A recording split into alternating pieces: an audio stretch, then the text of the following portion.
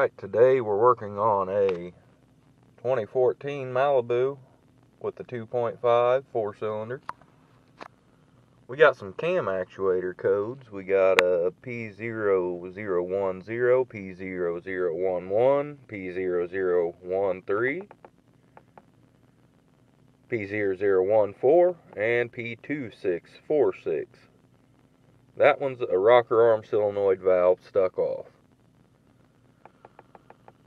There's a good chance that it is probably the actuator for the cam phaser, but we're going to pull that out and check it, and we'll see how it looks. Alright, first we're going to have to remove this top cover right here. Got 3 screws there, it looks like. May have to take the cap off, get that out of the way. We'll go ahead and do that real quick.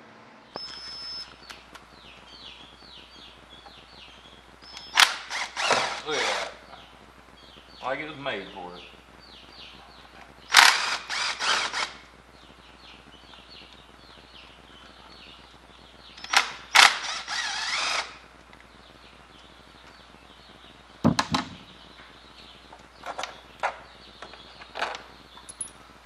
Got that out of the way. Take this cap off.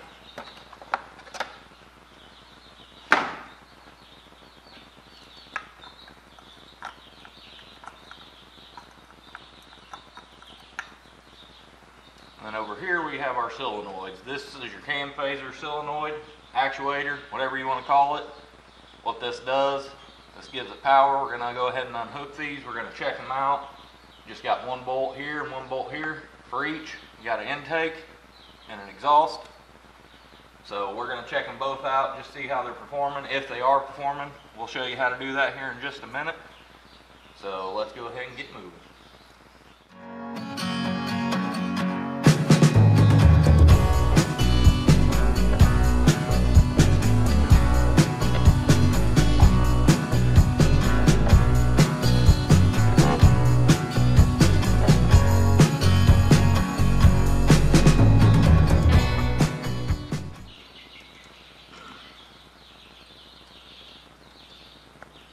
There we go.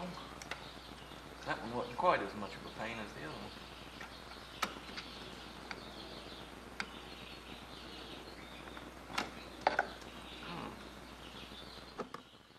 Down in here you got 2 little terminals, and I got a battery. You can use a car battery.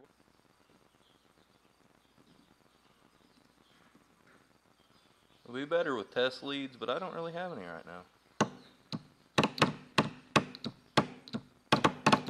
Well, it's actuating. Give each side some voltage. Well, I guess you'll probably want to ground one side and give voltage to the other, but hey. Alright, it still works. Alright, so since both of these tested good, we're going to go ahead and shove them back in. And then we're going to move on. Pretty sure our culprit's going to be back here. So oil control, it's what sends the oil through the passages. That way the cam can change timing. Hence the VVT, variable valve timing.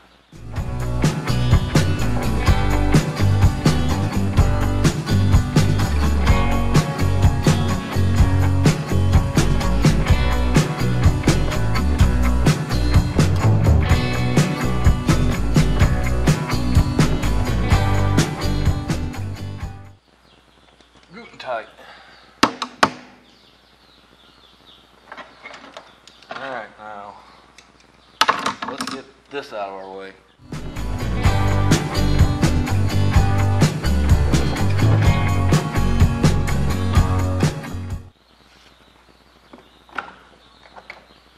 Well, that clamp should have been tighter down there.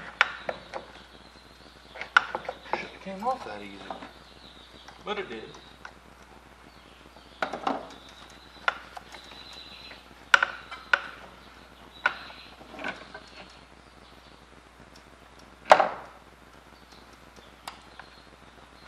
Hose under here.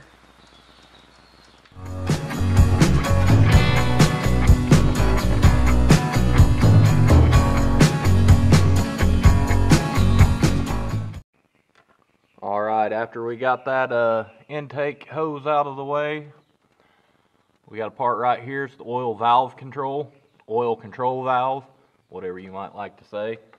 We went ahead and took it off. I went ahead and put our actuators back in. They're bolted up. I can go ahead and plug them back in if I want, but I've got to get my new part here. Bolts in back here. 3 bolts is all that holds it in, and 1 plug. Just pull your red clip up, pop it off, 3 bolts, slides right out. And then you can bench test it.